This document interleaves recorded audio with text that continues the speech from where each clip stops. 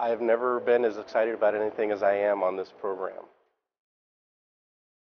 This is kind of the day we've been waiting for a long, long time.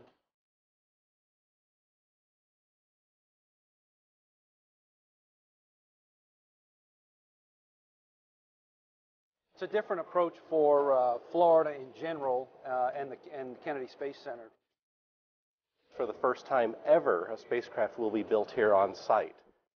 We're going to build, assemble, and test an entire space vehicle here at the OSC building. We have a great history with this building. I mean, the Apollo modules were done here, a lot of the space station elements were done here, and this just continues a long tradition for NASA. In 1972, NASA flew the last Apollo mission.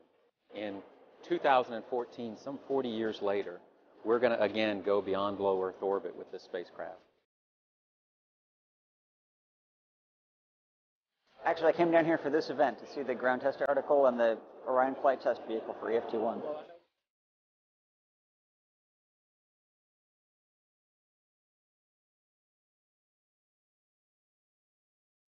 In the vehicle that we see here today, it's not a PowerPoint chart. It's a real spacecraft.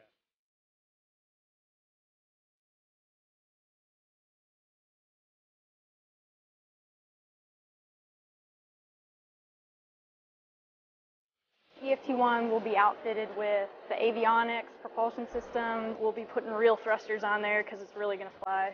Lots of wiring, a lot more components on there. You'll see it become very populated.